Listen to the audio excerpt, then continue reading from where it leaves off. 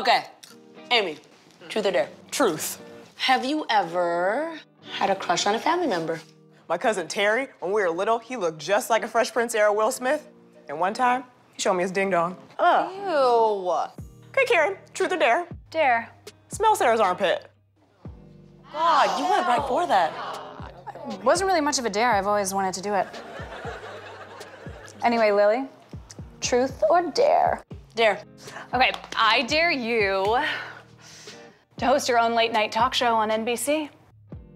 What? No. That's like an insanely specific dare. Like, how do I even do that? Do it. Do it. Do it. Do it. Do it. Do it. Fine. I'll be right back. And don't drink my wine cooler. You don't even have to create new ads, okay? Because as you can see, my face fits perfectly over his. And I know what you're thinking. My foundation never matches my neck anyway, so. Michael, Derek, executive is probably not gonna be here next year because he got Me Too'd. I'm married. Time's up. We followed your specifications exactly. We have a hosting desk, colorful backdrop, a pooping bathroom that only you can access. What do you think? I have a few notes.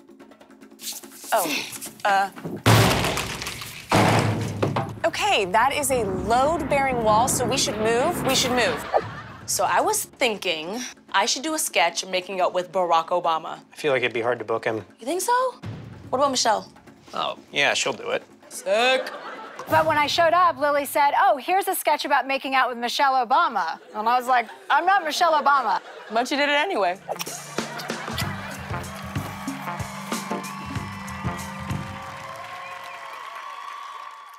It was very uncomfortable. Was awesome.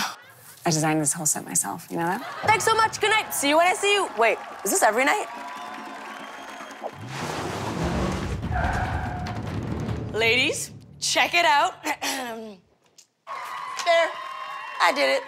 Fine. Sarah, truth or dare? Dare. I dare you to show us your bra. What?